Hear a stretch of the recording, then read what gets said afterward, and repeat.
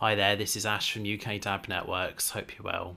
In this video I'm going to try and explain how many stations you can actually put onto a DAB digital radio multiplex, and unfortunately there is no short answer. However, to save you watching to the end of the video, I'll tell you what my answer is.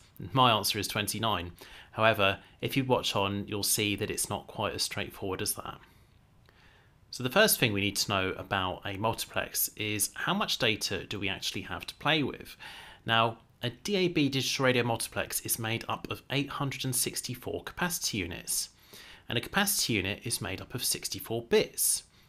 And with those 864 capacity units, you can broadcast your services, and there are two elements to the service. There's the actual bit rate of the service, the data that's being carried, and then there's the error protection. And there are 5 levels of error protection available. Level 1 being the most robust, and then level 5 being the least robust. Now, most services are broadcast at protection level 3. So for the purposes of this video, that's what I'm going to refer to. Okay, so that seems quite straightforward, doesn't it? Let's have a look at a typical multiplex. So if we look at this recording that I've done here of the BBC National DAB multiplex, you can see that it's currently broadcasting 12 audio services plus a data service. So we have the audio services here, and then here is the data service. Now if we look below here, you can see where each service fits on the multiplex. So we have BBC Radio 1 at the front there. Now that uses 96 capacity units. The next 96 capacity units is used by Radio 2, the next 140 is used by Radio 3, and so on. We have this little one at the end here, the data service on 24. In fact, let me open up a sub-channel tab where it's kind of easier to see here. So you can see the bit rate in this column here of a service. You can see the protection level here. So we know that UEP3 128 kilobits uses 96 capacity units. So yeah, it goes all the way through like that. So is the number of services 12? Well, it isn't, is it? Because we have some services here that are at different bit rates. So for example, we have a 128 kilobit service here using 96 capacity units.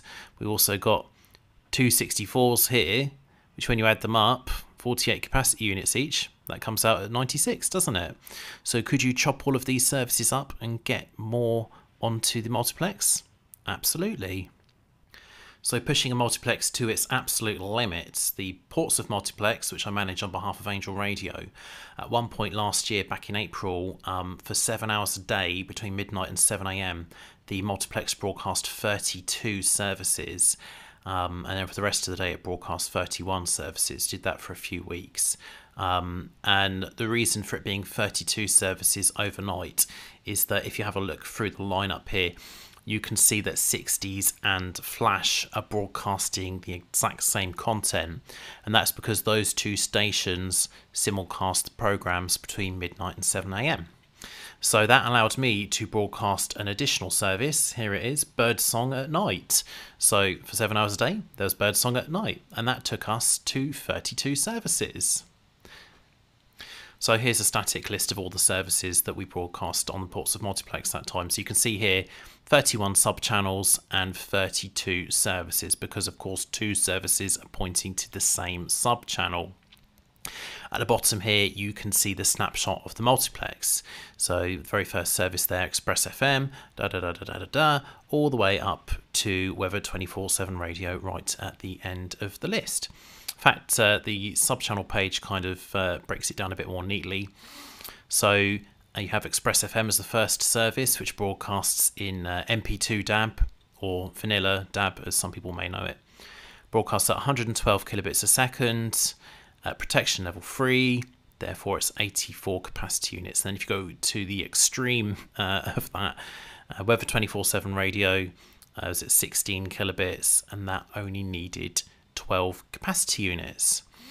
So this information here goes into the fast information channel, and the fast information channel is made of fast information groups, and that's what we have on this page here. So I'll just close this tab for a second.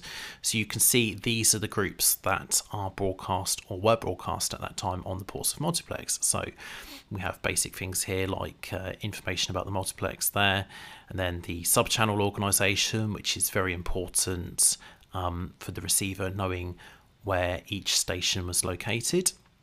Now, what the DAB spec says is that you should aim to broadcast this information 10 times a second. However, Ofcom do allow you to deviate this by up to a third. So you can see here around 9.5 times a second, so just a little bit under there.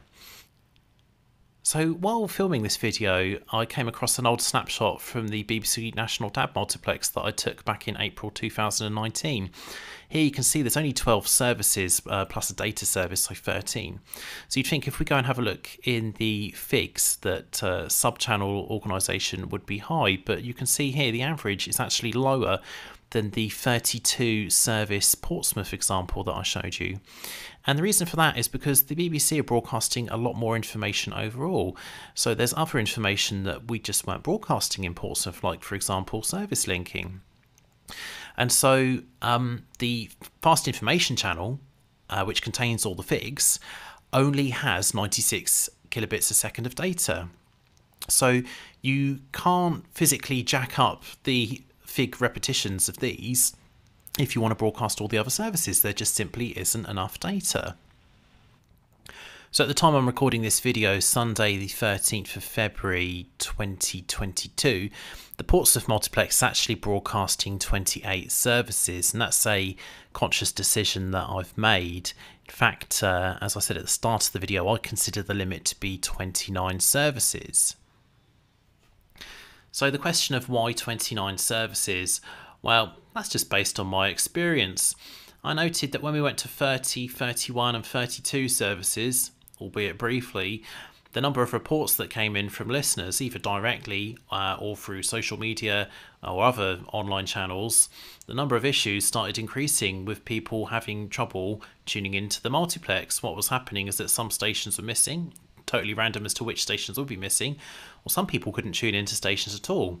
Some of these radios had the Digital Radio UK green tick mark as well, so we're not really talking rogue receivers. In any case, the 32 station multiplex lineup was a bit of an experiment. With things like the Birdsong channel, they were just services that we were running internally, so we didn't have any paying customers. So very quietly, we went back down to 29 services, and that's where it stayed for a little while.